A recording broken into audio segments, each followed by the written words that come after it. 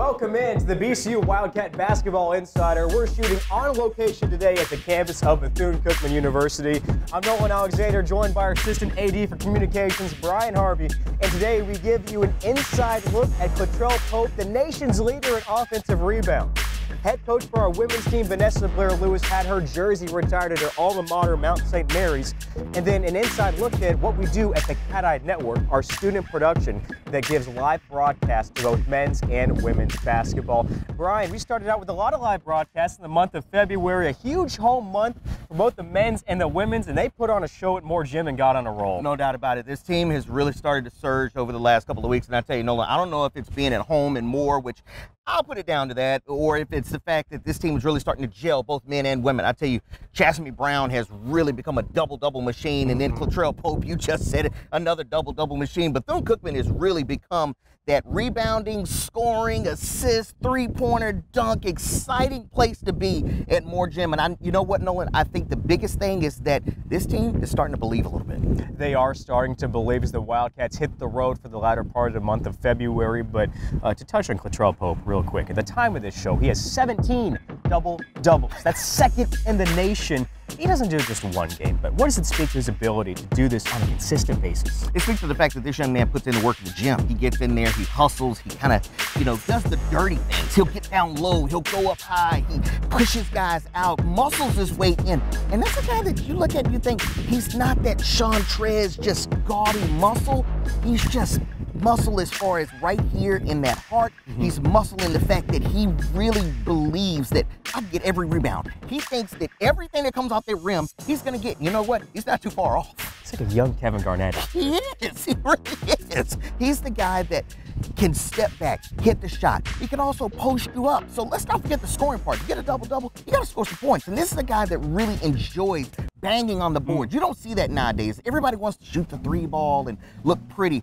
Dirty, physical guys like this are starting to become a norm again. And you know what? Latrell Pope could be a trendsetter. And then on the women's side, Angel Golden just became the winningest player in BCU Wildcat basketball history. She's done it night in and night out, and a great honor for her. You know what? This young lady has put in the work throughout 4 years. She's gotten in the gym. She showed off her prowess as far as scoring is concerned. But you know what? She's also just a wonderful, humble, young individual. This is a young lady that takes pride in what she does, but also is real quiet, is real passive, doesn't say a whole lot. She's a silent assassin. You know what? That speaks volumes as far as her game. She doesn't talk trash out there. She doesn't do a whole lot of brash and this is me. She does it all for the team. But you know what? 20 points, 30-some points a night. She does it every single night, and consistency is her game. You spoke about the team starting to believe in themselves, and a big part of Bethune-Cookman is what happens inside these doors in Whitehall as far as belief. This campus really is the heart and soul of BCU. No doubt about it, and being right here at this place is symbolic. This is where it all started. This is where, when you look at the Cat-Eye films and Dr. Bethune's walking in and she says, I am the dreamer and you've interpreted my dream, this is the place that she goes in. So right here, this is the faith. This is everything. This is the hub of Bethune-Cookman right here. And you know what? When you come by here, you feel that kind of essence of Dr. Bethune. You feel the past presidents that have sat in that office, those that have walked this very path and gone through those doors that we came out of. This is enter to learn, depart to serve right here. You'll see more of the campus. You'll hear more of the stories. It's coming up next. This is the BCU Wildcat Basketball Insider.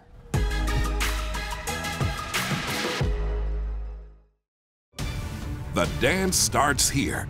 The 2019 MEAC Basketball Tournament is back at Scope Arena in Norfolk, Virginia. It's 6 days of non-stop action as your favorite MEAC men's and women's basketball teams battle it out on the court for the right to play in the big dance. Get your tickets today at meachoops.com, member institutions, and Ticketmaster. March 11th through the 16th at Scope Arena as the road to the big dance goes through Norfolk.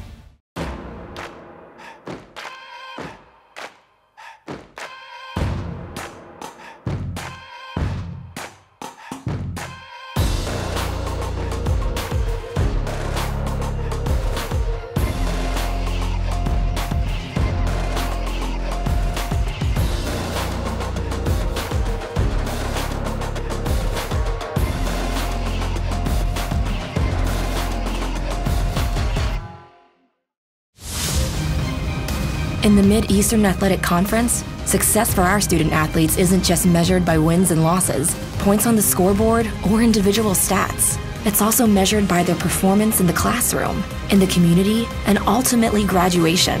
Our student athletes aren't just playing to win a single game, they're playing to win at life. Because games end, but life keeps on going. The MEAC, educating student athletes for the game of life.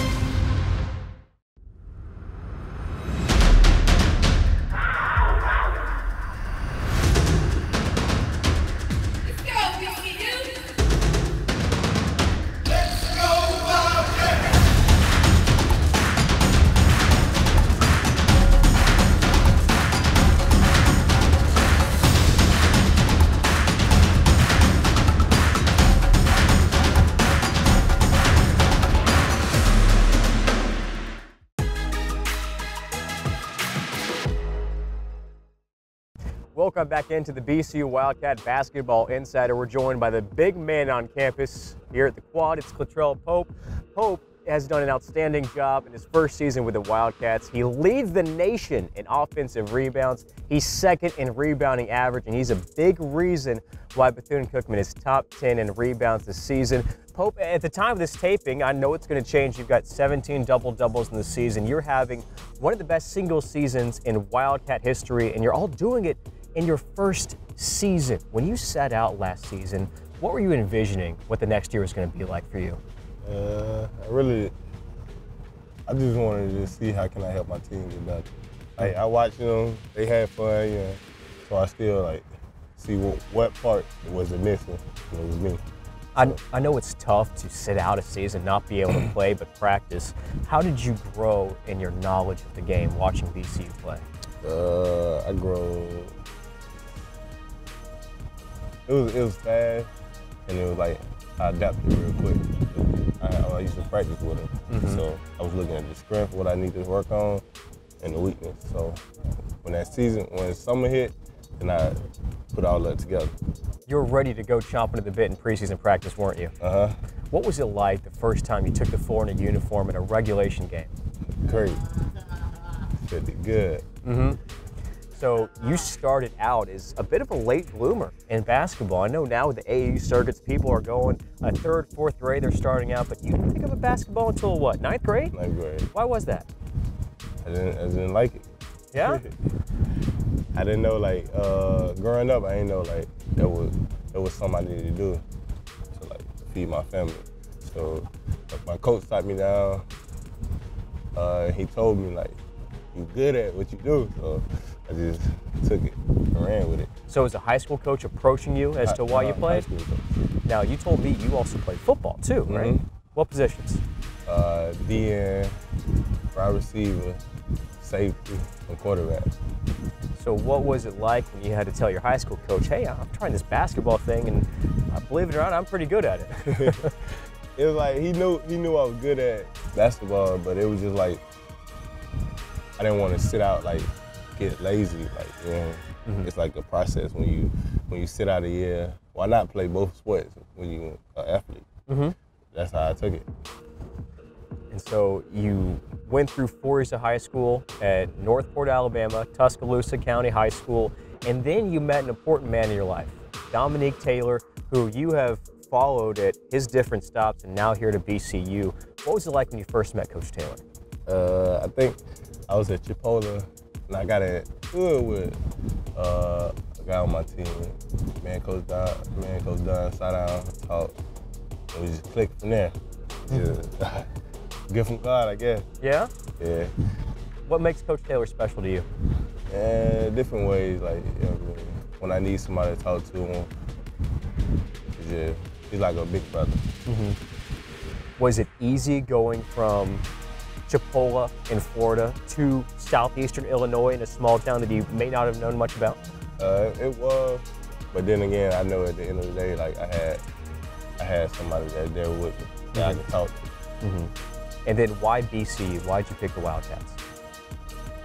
It's like, from growing up, I never thought about the big stage. Like you don't have to go big to play to get known.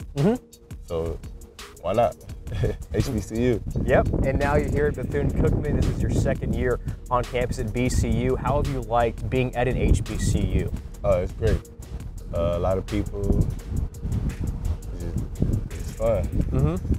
And I know you told me before, it's sense of a family, right? And then you're a family man yourself. You've got 2 young kids. You got a couple young daughters that have really been embraced by the team. How has that helped you?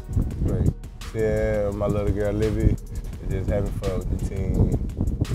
She mentioned the guys all the time. Like, it's just fun. Bunch of other uncles for her? Yeah, little uncles. And we're more than the halfway point through the MEAC season. Like I said, you're having a monstrous year. You're now top 10 in rebounding in Bethune-Cookman history, on pace to set the Division I record mark here at BCU. What's the ultimate goal this year? Make it to the tournament. And what would that mean? It means a lot to like the community, BCU, myself, coach. Yeah, it's just a lot if we make it. Terrell Pope, he's the big man on campus. Pope, we got listed at what, 6'9"? Yes, sir. And then what's your wingspan? 7'3". Show the camera, 7'3" wingspan. 7'3", Latrell Pope. This is not 7'3" at all, but stay tuned to the BCU Wildcat Basketball Insider as we continue to give you an inside look at the Wildcats.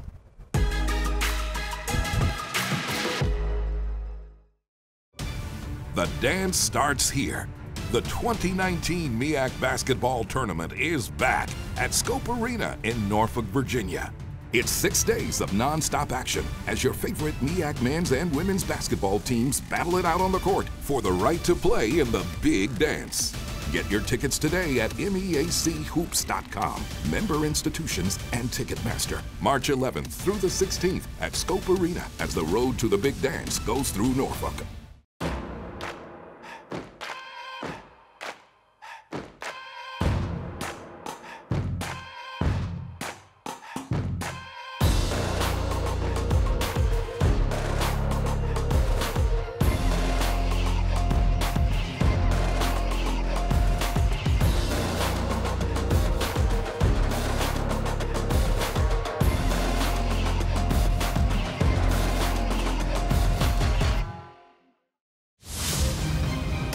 In the Mid-Eastern Athletic Conference, success for our student athletes isn't just measured by wins and losses, points on the scoreboard, or individual stats. It's also measured by their performance in the classroom, in the community, and ultimately graduation.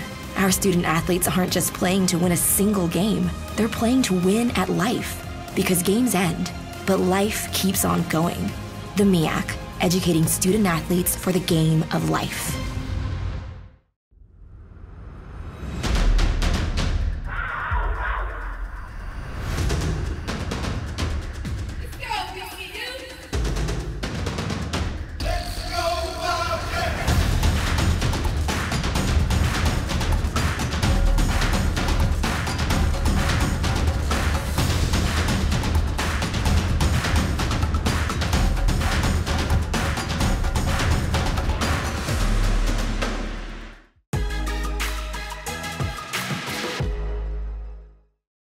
And we welcome you back into the BCU Wildcat Basketball Insider. Nolan Alexander here with head coach for the women's program, Vanessa Blair-Lewis. Coach, you had a special opportunity when the team made its trip to Baltimore in the month of January. It coincided with your jersey retirement at Mount St. Mary's, your alma mater. And your team got to witness it. You had your family and friends there. We saw all the Blair t-shirts. How special was that for you? That was a culmination of something that was, it was earned. It wasn't given. And it was fabulous. And to top it off, to have 2 great wins, an overtime win, but just to have not just the team there, but my family and the Mount St. Mary's family who has, you know, kind of raised me from 17 years old on up. And it was just a beautiful event. Did you have a flood of memories going back there from your playing days and what it was like to be a student athlete at Division I level? Oh yeah, as soon as I walked in, it still smelled the same. You know how you have different smells that take you different places? It smelled exactly the same. The whole field house atmosphere, the Mount Maniacs in the back screaming. It was emotional. I got emotional at one point during it. I said, let me get through this, don't cry, your mascara. But it was just a great feeling. And then to see my teammates and some of my former players that just came back, that really meant a lot to me. What was it like when you got the call? It was in June that I knew that this was going to take place. And I was on the phone, and Eric was with me, and I couldn't, and my AD's name is Lynn as well, Lynn Robinson. And so she was calling to congratulate on the baby, so I thought that's what the call was about. And then she's like, so how's the baby? I told her, she's like, well, Vanessa, well, I'm calling because we're going to retire your jersey.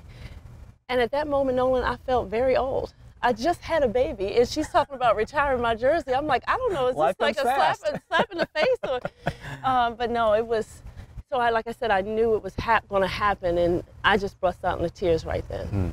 Well, you're making a return to your home state, your hometown. You grew up in Maryland. What was it like as a young girl playing basketball in Maryland? Was the sport big? Oh, yeah. I know your dad was a coach. How did he become involved? Well, my dad coached all of us. He was a player at San Diego State. At one point, he played in the military, and that's where he met my mom. Both of them played for the military. So he always had the coaching in his blood. He knew that if he could give his kids anything, he could give them the tools to be able to earn a scholarship, because that's what he was good at, basketball. So all of us played. We all played under him at some point. And then he took over the high school where I was in my sophomore year. And I was like, I don't know if I really like this too much. I got to see you every day at school. But that was a fantastic relationship. And Maryland is a hotbed for basketball, so it wasn't just, oh, I was the only girl in town playing. No, I played behind my two sisters who were All-Americans. They were great in and of themselves. My sister closest to me, she was 16, was the last one cut for the '84 Olympics. So I had to fill some really big shoes, and at the time I didn't know if I was as good as even they were. But the town, the city, the DMV as they call it, was very rich in talent, and it still remains that way. I know you've gone back to supplant this roster with those from your home state in Maryland. Do you enjoy going back to recruit that area? Oh, absolutely.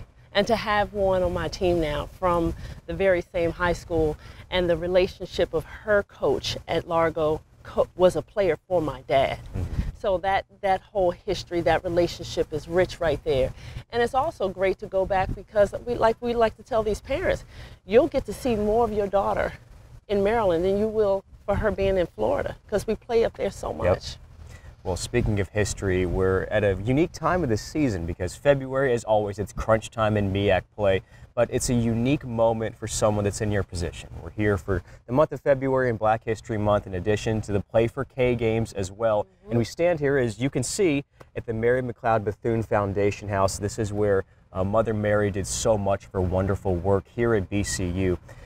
Do you ever take a moment to reflect, and when you see that Bethune across your jersey, to think, especially at this time, because of the people like Miss Mary, what she was able to do to forge opportunities to lead you where you are now? Yeah, absolutely. It's a humbling thing to know that you stand on the shoulders of such greatness, of a woman in a time where it wasn't popular to do what she did for young African Americans. You know, and to know that we still stand on this fertile ground of enriching these young students, and not just African American students. We have students here from every continent now, which is the blessing of how the country has moved forward. And I'm sure she looks back proud that walking across her campus is such diversity, and that we as people that are able to keep her legacy moving forward are able to enrich these young students' lives. You know, that they not only enter to learn, but they also depart to serve. And that's what we are here as administrators, staff, to help enrich these young students' lives. And you told me your mom loved to come to this house when she visited, right? Every time she comes down here, my dad stays in the gym and she walks over here to this house. You know, it's monumentous that we're able to still live her legacy. Coach, thanks for your time. We appreciate it. And congratulations again. Number retired, a two-time NEC Player of the Year. She holds the blocks record. She's top 10 in rebounds, points scored. Coach, you had a great career, and we're happy to see Mount St. Mary's honor that. Thank you so much. Stay tuned to the BCU Wildcat Basketball Insider. More BCU hoops coming up next.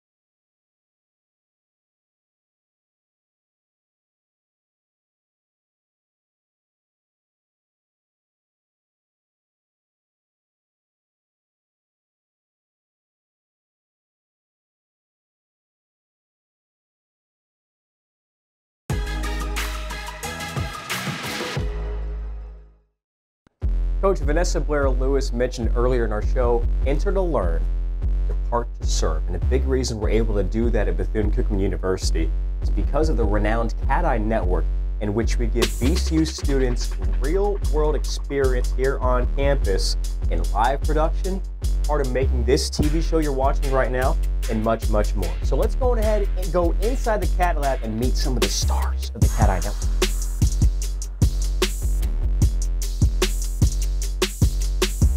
Got an action this right there. Thank you. What's up, B? Hey man, what's going on, Doc? You all right? Yeah. Hey, Marvin. Hey. This is Marvin Thompson. He is our co-production manager at the Cat-Eye Network. Marvin, how long have you been a member of the Cat-Eye Network at BCU? So currently it's been 3 whole years. 3 long years. But it was great. It was a great year. So what experiences and skills have you learned? I learned a lot from editing, from technical direction, setting up, breaking down, being the boss, part of the boss, but also stuff like doing scripts and captions for different for BCU and titles. And how have you taken those skills and experiences and launched that into internships and jobs outside of BCU? So I got to do things like, I did my first internship, which was at DME Sports Academy. Then I also did ESPN with Bruce Dunn and Lacrosse Sports Network as assistant director and cameraman. And I also did graphics for DME. So I did a decent amount of outside exposure. But as for now, I'm more of a Cat-Eye #1 guy. And then you've been a big part of our football ESPN3 productions and now basketball with Flow Hoops too, right? Yes, that's the first thing I put on my demo reel. I was the first Bethune-Cookman technical director for ESPN3 on our new platform. And what's it been like when you have networked and talked to Bruce and other people in the industry, when they see your resume and they see some positions and experiences you've had that some people don't get to do until after school? How impressive is that? It's really impressive, especially when I did my internship in Atlanta at WSP. They was really impressed about how much stuff I did for a little guy coming from Daytona Beach, or from where I'm actually from the Bahamas, to go up to a place like Atlanta and show that experience. It was real great. They loved it. That's Marvin Thompson. He's soon to graduate from Bethune-Cookman University. If you're looking for someone to run your show and be an ace at production, this is the guy, Marvin Thompson from the Cat-Eye Network. We appreciate you, Marvin. Thank you. One of the founders of the Cat-Eye Network, a Wildcat through and through, Darian McCaskill, is still helping students learn real-world experience today. Darian is in charge of a variety of things, including the production of this show. Darian, how did the Cat-Eye Network start? The Cat-Eye Network was an idea that was conceptualized by myself and Mr. Thompson, which is the AD here at Bethune-Cookman University. It wasn't called the Cat-Eye Network at first. I came up with a couple of names, Cat Vision, it was something else, BCU Multimedia or something, but it was very boring. So we were like, what about Cat-Eye? He said, that's a decent name. And then I went, made a couple of logos, came back, Cat-Eye Network was born. The main skill that I try to instill in them is not necessarily a skill, it's a mindset. Everything's big. No matter the pieces of equipment that you have used or any of that stuff, always dream big, always try to make things bigger than what you actually have at your fingertips. One of the things we like to say here is that we don't think inside of the box because we can't afford one. So that's one of the things that I actually try to instill in them, is to utilize all the resources that you have. YouTube, Instagram, social media platforms, all of those things are just as important as something on your television screen, because it's all about influence, especially now in this day and age.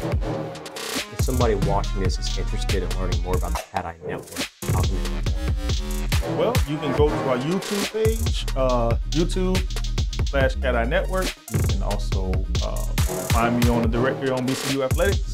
You can hit me up with an email. We're here. I mean, I'm actually kind of hard to find from what most people say, because I'm always all on the go and all over the place. But hit me with an email if you're interested in joining, or if you're actually a student in high school and say, hey, you don't want to go to Bethune-Cookman because Cat-Eye Network is there.